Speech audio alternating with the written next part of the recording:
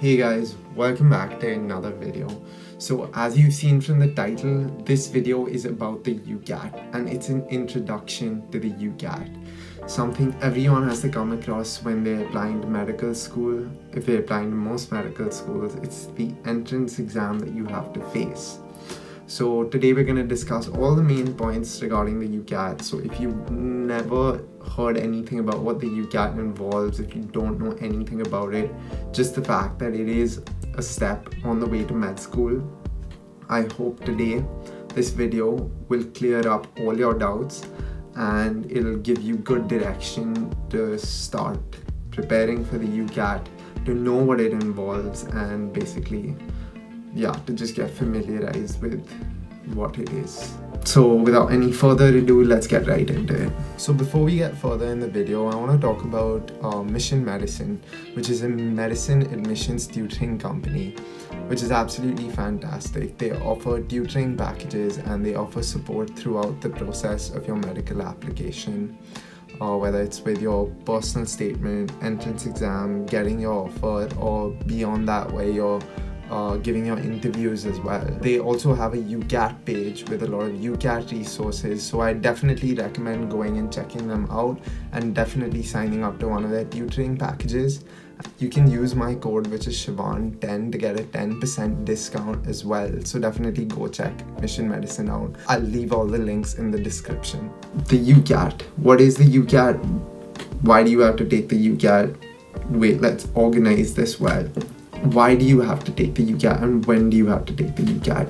The UCAT is an entrance exam for medical schools in the UK. It's the University Clinical Aptitude Test. It's the entrance exam required by the majority of universities in the UK, as opposed to the BMAT, which is the other one. And basically, if you look it up online, you'll figure out which medical schools require the UCAT and which ones require the BMAT. So if you have chosen to take the UCAT, you'll have to take it before your UCAS application and you'll have to submit your score as something to be judged by the universities. And it is a significant determinant on whether you'll get an interview call / an offer from the medical schools you apply to. What is the UCAT? The UCAT is a reasoning-based exam. It does not involve any or little to no knowledge of any content, not like BMAT, which is based on GCSE science and math. This is complete reasoning. The four reasoning-based sections in the UCAT are verbal reasoning, quantitative reasoning, abstract reasoning, and decision making. That is not the order that they will come in the test, but you'll figure that out later on. So verbal reasoning, basically English; quantitative reasoning, basically maths; decision making, that's more of problem solving and basically logical conundrums in a way. And finally, abstract reasoning, that's basically visual reasoning in a way. You have to observe a lot of shapes and objects and clusters of objects, and you have to find patterns and you have to answer questions based on these patterns you find and what you understand from what you see. It's something that's very new and can be very complex, but you get used to it as you practice. There's also a fifth part of the UCAT, and that is the situational judgment section. This section involves a lot of ethically ambiguous or challenging, I want to say ethically challenging scenarios where you have to decide what the appropriate actions are or whether certain actions are appropriate or not. And basically this one is based upon some knowledge of the GMC's guidelines on what good medical practice or good medical conduct is. Now let's talk about the scoring of the UCAT. So the UCAT is scored out of 3,600. The four reasoning-based sections are scored out of 900 each, and that's when they're weighted. Otherwise, let me run it down for you. Verbal reasoning has 44 questions, which you have to answer in 21 minutes. Decision making has 29 questions in 31 minutes. Quantitative reasoning, 36 questions in 24 minutes. And finally, abstract reasoning, which is 55 questions in just 13 minutes.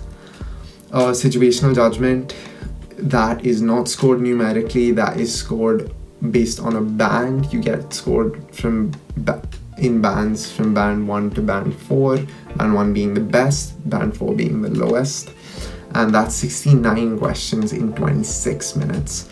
As you can see, it's very time constrained, which makes it quite difficult, but you get used to it as you practice, and you get better as you practice, so eventually you can manage. Now let's talk about what a good score in the UCAT is.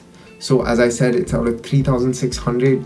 A good score would be something that's 2,800 and above, because that'll put you pretty much in the top decile.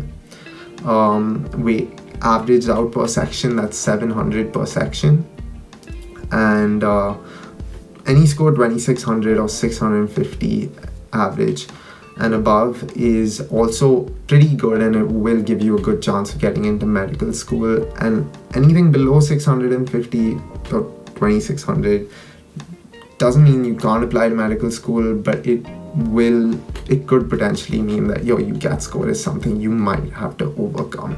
And band wise, band 1 and band 2 are generally considered good, and below that is considered a low band, and usually some medical schools don't consider band lower than band 3, and some don't consider band 3 if I'm wrong, but again, you'd have to check that by university or medical school. It's a computerized test.